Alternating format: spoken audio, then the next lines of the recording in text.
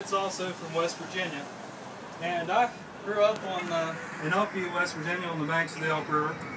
And this song is called Elk River Blues, and a man named Ernie Carpenter lived up in Braxton County, and his family lived there since the 1700s. And they flooded the old home place, and it's down at the bottom of Sutton Lake. And so they had to move, and he took what he could of his old house and used the lumber to build a new house. He stood on his porch one day and he said I had the worst case of blues anybody ever had. And he wrote this song. It's called Elk River Blues. Ready?